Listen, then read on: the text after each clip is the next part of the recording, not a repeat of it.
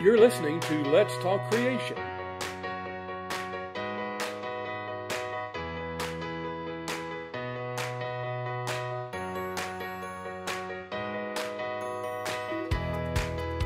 And welcome back to another fun episode of Let's Talk Creation with Todd and Paul. I am Todd Wood. And I'm Paul Garner. And Paul, this episode, we've got a really interesting subject. It's been a kind of a touchy subject with some people. No, it's not feathered dinosaurs. No, it's not fossil ape men. This time we're dealing with horse fossils. So, Paul, you might remember the horse fossil series. I'm sure you've seen it at museums many times. I know I have. Yeah. I don't think I've seen it recently. Museums have been changing things around because the horse story got a bit more complicated. But this episode is inspired by a presentation that was given at Origins this past summer. Origins is the annual conference of the Creation Biology Society, the Creation Geology Society, and the Creation Theology Society. We jointly meet every year, and I am a past president of the Creation Biology Society. I'm just sort of I guess I'm a board member now, and I kind of cheerlead as much as I can, do little odd tasks. But anyway, this year we had a new presentation on horses, and it's good because it's been a while since we looked at them. So our special guest for this episode is Dr. Tim Brophy. Tim, welcome. Hey guys. Hey Todd. Hey Paul. Good to see you both again. Good to see you, Tim. Yeah. Yeah, it's good to have you here. Thank you. Dr. Brophy is a professor at Liberty University. He is the new director of the Center for Creation Studies. Can you tell us a little bit about yourself and about your center there? Sure. So like you said, I am Tim Brophy. I'm a biologist by training, grad degrees in biology, environmental science. I also, interestingly, have a seminary degree as well. I planted a church 15 years ago and pastored for that long. I recently passed that torch to new leadership. So I sort of have a interesting mix of training. I am, as you've said, I took over for Dr. Marcus Ross as director of the Center for Creation Studies at Liberty. The center has been around since 1985. Since the very beginning of Liberty University in 1971, they've held to a young earth creationist position. Dr. Jerry Falwell Sr., the founder, was heavily influenced by the Genesis Flood book, Henry Morris, and he came around to seeing young earth creationism as the best interpretation of the scriptures. And so from the beginning, we've had creationism taught in science classes, Bible classes, theology classes. Around the 80s, though, they were getting a lot of pressure from their accreditors about that kind of a thing. And so they saw fit to create the Center for Creation Studies. The class History of Life, CRST 290, has been around since 1985. We've added a course, an advanced course. We have a minor now, which includes courses from the Divinity School, courses in our sciences. We host speakers. We do research. So we do lots of things to promote the young earth position. Great. Yeah. I remember. Right.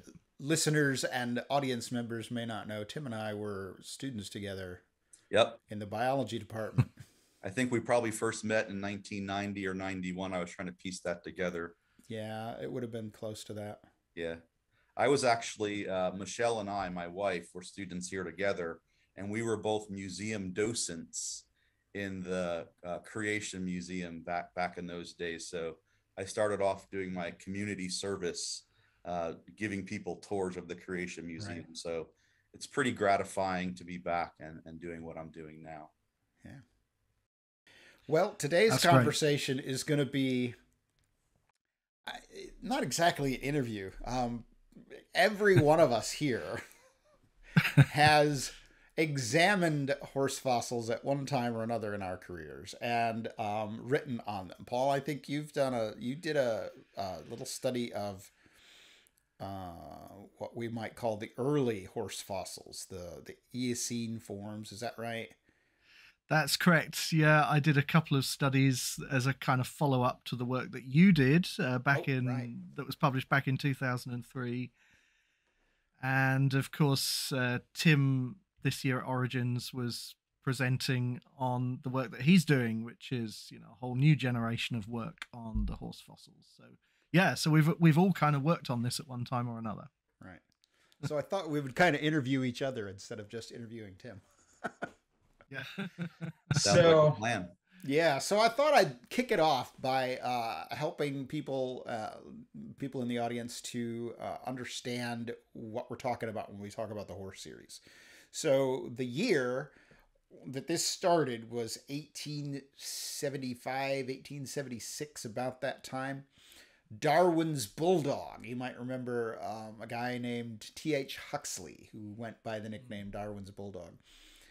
He was visiting the United States at that time, and at the American Museum of Natural History in New York, I believe it was Othniel Marsh who brought out these horse fossils that he had been collecting out west.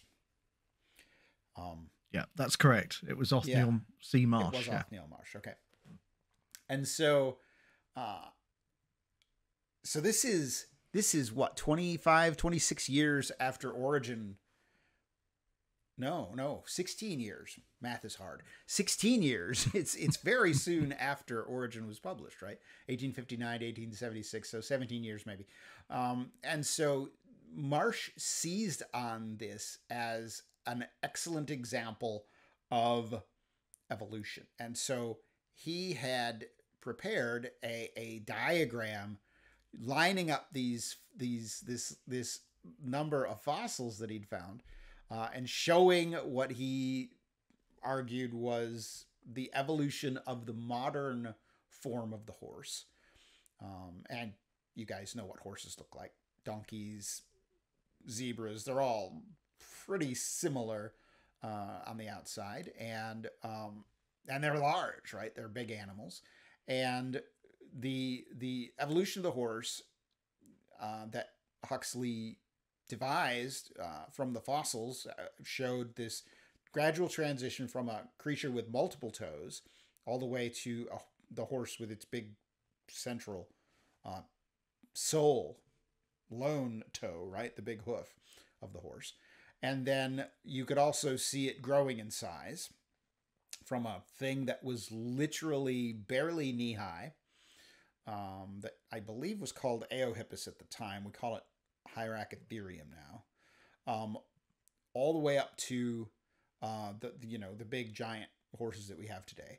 And then there was changes also in the teeth. And this is one that we scientists like to talk about, but I don't think the public really grabs onto this too much. But it goes from these really low bumpy teeth that you would find in an animal that browses on leaves and bushes, to this really tall, flat, grinding teeth of the horse, which mostly eats grass and grazes. So that was the horse series. And you can find creationist objections to the horse series all the way back to 1876. So this is an old argument that's been going on for a very long time.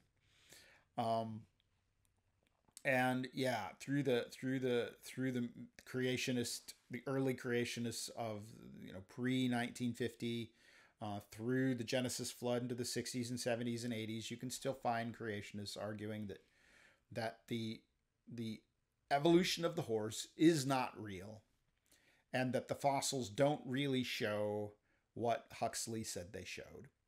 And you can find scientists producing better diagrams and all that sort of thing. And so, yeah, so that's kind of where we are now. Yeah. And what's interesting about that, Todd, is that they're horses all the way up. It's horses all the way through. It's not like we've got horses evolving from non-horse. It's horses from the Eocene upward. So it's strange that creationists would have taken this antagonistic position throughout the history of its study. That's always been interesting to me. Yeah. I think it's because it became such an evolutionary icon, didn't it? And so it just attracted criticism, perhaps in an unthinking kind of way. It was just a knee-jerk reaction. You know, this is evidence for evolution, and so we've got to kind of knock it down.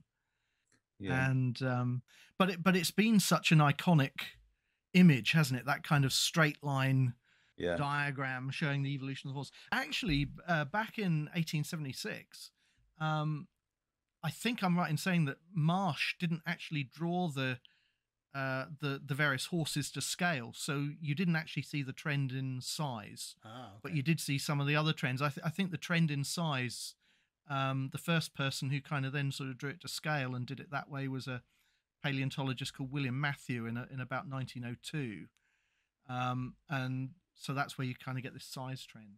Okay. And of course, you know, we know now that straight line sort of unidirectional linear change is a gross oversimplification, and that the horse series is actually much more complex. And you see it now sort of portrayed as this kind of bushy tree rather than this sort of straight line evolution, this sort of orthogenesis kind of idea. Right. But it's become such an evolutionary icon that it's just there to be knocked down, right? Yeah. And I think a lot of that's just based on fear. Instead of dealing with what we see in front of us and dealing with the data, it's sort of like we're afraid to give the evolutionists even, you know, just an inch, fearing that they're going to take a mile. But I think we need to just take it head on and deal with what we see in the data. Yeah. So you guys are kind of, you sound sympathetic to the horse series almost. You're kind of jumping to the conclusion of what we found here. So can someone help me understand? Are we saying that horses evolve from little animals, little knee-high creatures? Is that what you want me to believe? Well, maybe it would help if we kind of explain for those who are, you know, maybe not familiar with it, what the horse series actually is. Okay. You know, so why don't we kind of go through the horse series and then details of the animals? You mean? Then details of the animals, and then we can kind of come back to answer that question and all right, fine. See what we make of it. So the horse series basically is a series of fossils that are found in rocks of the Cenozoic. The oldest horse fossils show up in lower Eocene rocks, which, according to conventional dating, are about 56 million years, something of that order. And the first horse fossil, the animal at the base of the horse series, is this little thing that you've already referred to called Hyracotherium. It's quite a small animal. It's only about 2.5 feet long. It has 4 toes on its front foot, 3 on the rear, and it was probably a kind of forest-dwelling animal that browsed on leaves and foliage. You know, it's got these low-crowned teeth for browsing. So that's the animal at the base of the series, and then if you go a bit higher in the sequence of rock layers, in the Oligocene, which is about 33 million years ago, according to conventional radiometric dates. We have this animal, again, quite small. It's about the size of a sheep, called Mesohippus. And Mesohippus has 3 toes on its front foot, but like Hyracotherium, it also has these low-crowned teeth for browsing on foliage. And then if you kind of go up a bit higher in the rock series, we have an animal in the Miocene layers. So that's about sort of 23 million years ago in conventional dates. And that's an animal that's a bit bigger. It has 3 toes, but the central toe is the toe that bears most of the animal's weight. So there's a kind of reduction in importance of the side toes. This is a creature called Merychippus. And it also has different teeth. This is quite interesting because this animal, instead of having the browsing teeth of the earlier animals in the series, it has high-crowned teeth with a much more complex sort of grinding surface that appears to be more designed for grazing, grass eating, rather than browsing on foliage. And then if we go a bit higher still in the sequence, in the upper Miocene to Pliocene, we have an animal called Pliohippus. This is a much larger animal. It's about 4 feet tall. And Pliohippus is really interesting because when we look at individuals of Pliohippus, we find that some of them have 3 toes and some of them just have a single hoof with vestigial side toes. So the side toes are very reduced, but they're all Pliohippus. So that's kind of interesting. And they also have grazing teeth. They have these high-crowned teeth. And then, of course, at the top of the sequence, we have our modern horse, which belongs to a genus called Equus, which has the single toe that you mentioned, the single hoof, and has high-crowned grazing teeth. So we have this series of fossils through the Cenozoic rock layers that seem to show a kind of overall increase in body size, a reduction and loss of side toes, and this change in the height of the teeth and the complexity of the chewing surface of the teeth. So we get these trends. And as I say, it's much more complex than that, but that's kind of the simple straight line kind of diagram that many people will have seen. So that's basically the horse series. That's what we're talking about here. Yeah, and of course there are lots of new names. Most recently, I think that Hyracotherium sandrae, which was sort of the original horsey Hyracotherium, is now been put into the genus Sifrippus, SIFR. And of course, the only Hyracotherium now is the non-equid Hyracotherium leporinum. And there's only one true Eohippus now, Eohippus angustidens. So, all of these new names are being introduced. So we'll sort that out in some of the things we're writing coming up. So this series is basically a 50 million year, if you buy that, 50 million years of change from this little horsey thing to the big horses that we have now. And yes, you can pick out, as you did, Mesohippus and Merychippus and so forth, and you can show there's generally this sort of linear trend. And you also mentioned that sort of the general mode of understanding it now is more like a bush, right? So that it's and that comes from the many others that we haven't even named, Hipparions and Neohipparions and Pseudoparions and so forth. On and on it goes. Yeah, there it is. So it kind of looks more like that rather than the older diagrams. They're more like that. Okay, so kind of linear series of taxa, but now it's portrayed as this kind of very complex sort of branching bush or tree. Right. Okay, so Paul, you mentioned my paper from 2003. Yeah. Should I describe what I did there? What we did there? Yeah, that would be good, I think. Yeah, I think we could start there. So this was, for those of you longtime listeners, you might remember we've talked before about baraminology. And using information about the fossils in order to try to discern what created kinds are. We will definitely put links to past episodes in the show notes in case you want to brush up on what we've said before about baraminology. But this sort of set the stage here. This was sort of the wild frontier of the earliest days of baraminology. There had been almost nothing published along the lines of the sorts of methods that I would sort of settle into as the new millennium went on, and certainly not to the level of sophistication that we do things today. So it's all sort of rough and messy. So, but it started out with a friend named David Kavanaugh who said we should do this thing where we calculate correlations between taxa, and we can do it based on characteristics that are compiled and published about various horses, right?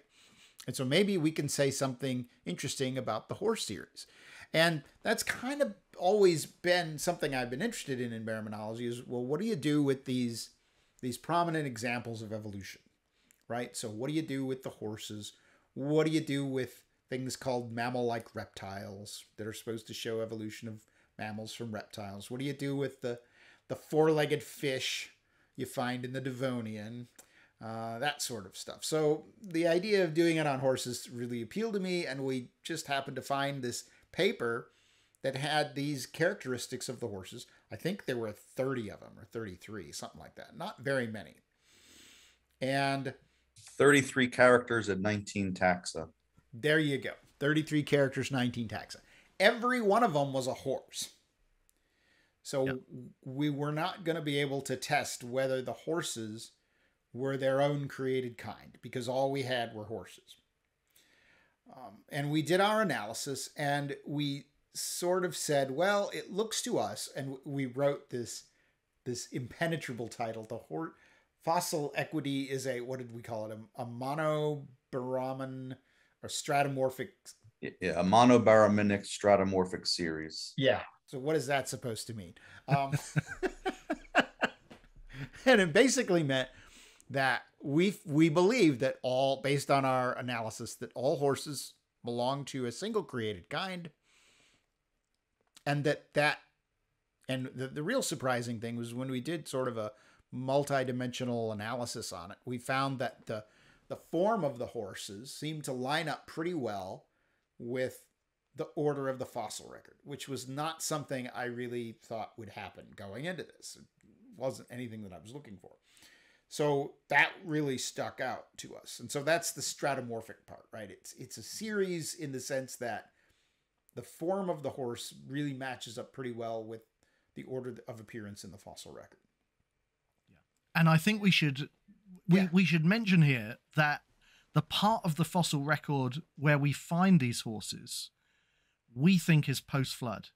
Right. So if we've identified where the end of the flood is in the fossil record correctly, and I think those of us here think that, it's around the end of the Cretaceous, it's around, the transition between the Mesozoic and the Cenozoic, then these horse fossils are in post-flood sedimentary layers. So whatever this series means, whatever it, however we interpret it, we think the context is what's happening after Noah's flood. Right, which has huge implications for rate of change, right? Intrabaraminic diversification in the post-flood world. I mean, that's really where the rubber meets the road, and that's why this is an important topic, an important series to study. Yeah. So what do you mean by intrabaraminic diversification? Well, if there were two horses that came off of the ark, and we go all the way from Sifrahippus all the way up now through Equus, and even if it's branching and it's bushy, all of that diversification from little browsing horses with browsing teeth to, with 3 toes, up through big horses with molar teeth for grinding grasses and a single hoof, all of that change has happened since the end of the flood, since those horses came off of the ark. So that's something for us to deal with and wrestle with in terms of, what does that mean? And is that something we see in other groups as well? Right. Yeah. And that's kind of a big deal. That is a big deal. Yeah. I mean, that's I think for creationists who like to default to God made every individual thing that I see, zebras and donkeys and horses all directly, to say that they all came from this massive burst of change, that's a hard pill to swallow, I think, maybe for some folks. So. Now, one part of the story that I've always found really interesting is the correlation between the morphological changes and what was happening in the landscape. So if we sort of focus on North America, especially happening in the landscape of North America, going from more of a forested, landscape to being more open grasslands, certainly in the prairies of the American West, that there's a pretty tight correlation there as well. Yeah. Bigger horses that can run now, that are eating grasses instead of, little horses with browsing teeth walking around, running around in forests. So I think that's an important part of the story as well. Yeah, it sort of makes sense. Yeah, because if we think about that post-flood context, we've got a world that's basically drying out. Right. We've got a world that is cooling down over time. Eventually, that culminates, of course, in glaciation. And what we see in the horse fossil record seems to kind of match those environmental changes. So we have animals that have these browsing teeth transitioning to animals that had grazing teeth as the grasslands spread. We have even the increase in size. You could see that as a response to a cooling environment. The single hoof is well designed for moving around on sort of hard, dry grasslands rather than sort of maybe more sort of wetter, marshier, sort of forested environments. So the changes that we see in the horse series kind of make sense when you think about what was happening to the world after the flood as it cooled and dried out. Sure. So there's a consistent story there. And although, like you say, it's kind of radical, maybe that's a tough pill for some creationists to swallow. Actually, it's all of a piece with what we're seeing in other groups, right? That the created kind is probably somewhere, often for vertebrates, around the family level. And that's, all of these creatures that we're talking about, all members of a single biological family, the Equidae. And so it sort of makes sense that what we're seeing is diversification within a single created kind. So, guys, we've kind of gotten into the weeds a little bit here. I wondered if I might back us out and kind of take a view from 40,000 feet and just help people locate the horses amongst the other mammals. Yeah. Yeah. So there's this large group of mammals that we call the ungulates. These are the hooved mammals, and they sort of come in maybe traditionally in taxonomy, two major flavors. You've got the even-toed ungulates, the order Artiodactyla, with commonly 4 or 2 toes. And this is things like cattle, pigs, giraffes, camels, sheep, deer, hippopotamuses. And then you've got the other flavor, which are the odd-toed ungulates, or the order Perissodactyla, commonly with 3 toes. Modern horses obviously have 1 toe or 1 hoof. The tapirs, interestingly, have 4 toes on their front legs. And we find all of those conditions, the 3 toe, front and back, the 4 on the front, 3 on the back in the horse fossil series as well. And then, so this is the order Perissodactyla, like I've said. And there are 2 major suborders, although not everyone calls them suborders, but definitely there's this group called the tapiromorphs, and these are the rhinos and the tapirs and things like them. And then there's the suborder Hippomorpha, or the hippomorphs. And there's also this thing floating out there called the Equidae.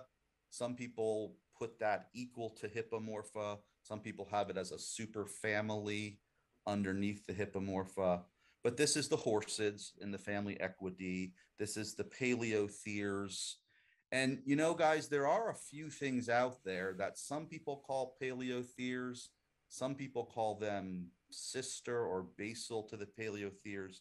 Things like Hollensia, true Hyracotherium leporinum, and even this thing called Propachynolophus. So there's these sort of three major genera hanging out there that may not be paleotheres. They're probably not equids, but they're part of this superfamily Equidae.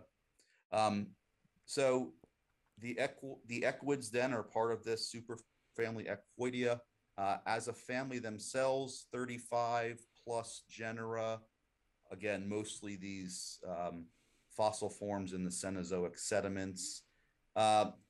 You know, there's the old adage is if you ask 10 taxonomists to describe anything, you're going to get 10 different answers. So some, like McFadden in his classic book about horses, has 3 equid subfamilies, the Hyracotheriinae, the Archaeotheriinae, and the Equinae. And of course, those groups kind of came out and were sort of noticeable in that original Baraminology study in 2003. Yeah, so that's sort of a little bit of a view from 40,000 feet to help us locate the horses amongst the other mammals. So let me emphasize something there. When you went through that, I hope listeners and audience members are recognizing here. What is the closest, if you're macroevolutionary, you know, if you believe in macroevolution, what is the closest living relative to a horse? Well, it's rhinos and tapirs. Yeah. Tapirs, right? So they're nothing like horses. Right. Right? I can look at a dog and a bear, and I can tell the difference between a dog and a bear, but they sure do look an awful lot alike. But when it comes to horses, there's just nothing out there that's like a horse. It's quite distinct. Right. So you would think it would be pretty easy to say horses are their own created kind. And as I mentioned, this has been something of a hard pill for some folks to swallow. And we didn't get a lot of resistance right away. I think most people just had no idea what we were talking about. That the title of that paper was horrible, and I think it was done on purpose. And I think it's quite descriptive, actually. When I look at it, I know exactly what you're trying to say. Yeah, me too. Yeah. Maybe that's just me. So we did get some criticism later on from people who wanted to say, no, that this is obviously multiple created kinds. And there are these weird creatures like the paleotheres that have been put forward as sort of the evolutionary, you know, relatives or the evolutionary predecessors of the horses. So if we said it was a created kind back in 2003, what more is there to say, guys? Why would we need to go on? Well, shall I take the story up there? Because Sure. Kind of what I then tried to do, and this was in, well, I made the first attempt in 2004, and then I tried it again in 2016, was to do a similar analysis, but to include some non-horses, some of these paleotheres and some of these other, in evolutionary terms, closely related fossil taxa. And what I wanted to try and see if I could do was to detect discontinuity, separation, if you like, between the horses and the non-horses. So back in 2004, I had a data set that had 13 fossil taxa. There were 10 perissodactyls, including some horses and non-horses. And then there were a couple of non-perissodactyls, so they were really kind of, you know, outside the group. There are some things called phenacodonts. And basically what I found was that these things sorted out into 4 clusters, but only the phenacodonts were negatively correlated with the other groups. So it was all very inconclusive. I couldn't really you know, make any strong conclusions from it, other than the phenacodonts were different to everything else. That was basically what I found, and it kind of wasn't a surprise in the sense that the data set was basically all teeth. So I'm not sampling, a nice cross section of character traits. So I'm only looking at teeth because that's what's available for many of these taxa. So that was 2004. 2016, I took another data set which had been published in 2013. That was 26 fossil taxa, including a couple of horses, along with some paleotheres and some other non-horses. And again, I did a similar analysis. It looked to me in the results as if there was a cluster of taxa which included the horses, and that cluster was separated by discontinuity from some of the other non-horses, including the paleotheres, which we've mentioned, and that genus that Tim mentioned, Pachynolophus. So there is clearly some discontinuity, or it seemed to me there was some discontinuity there. But again, the results were a bit unsatisfactory. Again, I'm dealing only with teeth, so it's not very holistic, and it wasn't easy to make a strong conclusion.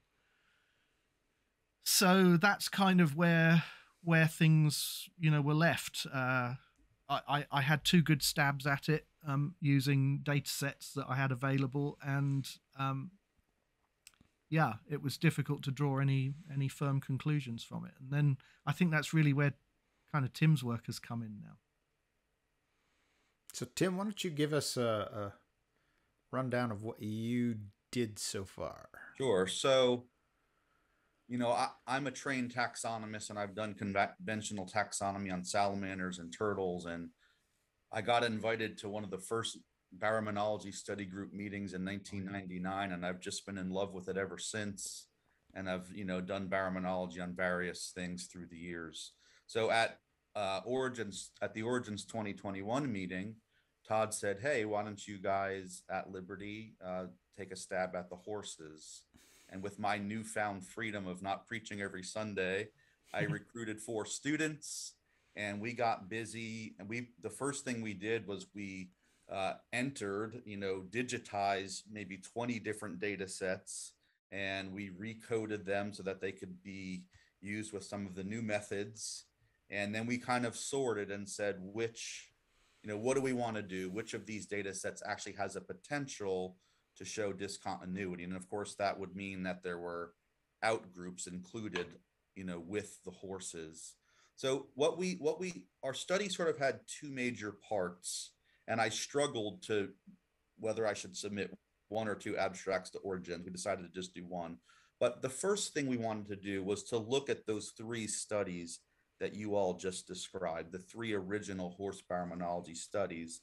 And we wanted to apply some of the new methods that have come in the last year or so. So we wanted to see what it would do to include Spearman correlations and Jacquard distances. What do Pam and Fanny look like, and how do they compare to what had been found in sort of the first gen methods? And essentially, it confirmed what you all had found. So Paul, it confirmed that you weren't able to say very much. It confirmed the original study that it seems like they're a monobaramin. We sort of recovered that same stratomorphic series using some of the new methods. So, it was sort of like, what has been said already, we can confirm that with this new look using new methods. But then we also analyzed 2 new data sets, Froelich 2002, which I think, Paul, is sort of related to that Danilo one that you looked at, but a little bit different.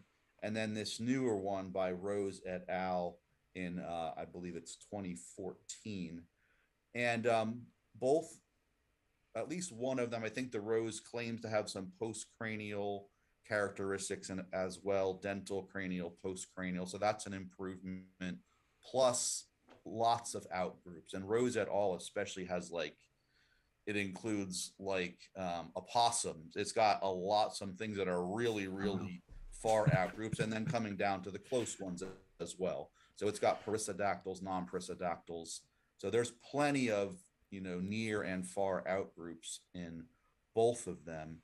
And basically what we've been finding, we've not completed all the analyses yet, but we've done some preliminary ones, is that the horses are grouping together, like you had found in some of your work, Paul, that they're grouping together. Now, sometimes they're grouping with some of those non-equid equoids.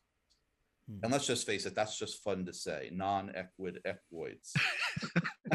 Right? So that's those weird things like Alenzia, Propachynolophus, the Paleothere. Sometimes we can't shake them out of this horse or equid group. And then the horses, especially when we start using subsets of the data, the horses are showing discontinuity with non-perissodactyls. They're showing discontinuity with other perissodactyls. If we just reduce it down to, say, like horses and tapiromorphs, there's discontinuity there in both data sets. But like I said, the one thing that maybe is not puzzling, but the one thing we keep seeing is that some of these other non-equid equoids are clustering with the horses as well. So that's what we had presented at Origins 2022. We have submitted a proposal for ICC in 2023 as a full-length paper, where we'll be able to explore this more. We're currently running new analyses to make sure we round this thing out. I don't think we'll have an additional data set. Of the ones that we have, those two look to be the most promising in terms of being able to detect discontinuity. And preliminarily, I would say we've detected more discontinuity than has been detected in the past. Whether or not in the end, Paul will be able to say this is a holobaramin or not is another thing. Oh, and by the way, one of my students, Jack Gregory, who's been the most involved, he'll be a part of that paper. And we were very wise, I think, to also invite Paul because of his past experience and just knowledge of vertebrate paleontology in general, to bring him on the team and help keep us straight. So we're excited about that, the new analyses. And I think, Paul, we won't know until everything's been run and we all sort of look at it and say, what can we conclude from this? How far can we go? Can we use the H word and say holobaramin, or just say potential discontinuity? Yeah. Yeah. All right. So well, for those who might not know what ICC is, by the way, that's the International Conference on Creationism, and I it's going to be really interesting to see the final results from these analyses, because it kind of raises this question whether some of those non-equid equoids are actually part of the same created kind, right? Or could it just be that our data isn't good enough at the moment to separate them out? So we talk about controversy, right? Yeah, so but we're dealing with very fragmentary fossil material often, and that's always a confounding factor when you're trying to draw these kinds of conclusions. Yeah. So we've got to make our conclusions tentative. We can only go as far as the data can allow us to go. Right. Yeah. And I'll say, as the years have gone by and my experience in baraminology has grown, I have only become more and more skeptical about our initial horse study that we published in 2003. Sometimes I get the sense that our critics think that we're making these inerrant proclamations and that all must bow down to what we say. But no, that is the opposite of what I feel, especially with the horses. Like you say, Paul, some of these things are fragmentary. Much of what we've done has been on teeth, which you can't tell created kinds from teeth. And I think, honestly, I think the jury's kind of still out on whether the horse series should be considered a single created kind or whether it should be broken up. I'm not sure. Now, one thing that surprised me about the original study, the 2003 study, when I dug into it, is that you guys had coded it differently than how it's coded now. you had missing values coded as zeros, Yeah. which of course the algorithm treats zeros as if they're similarities. Yes. And so I got to thinking, I was like, and you can edit this out if you need to. I got to thinking, wow, if they would have coded it the way we coded it today, they would have had nothing.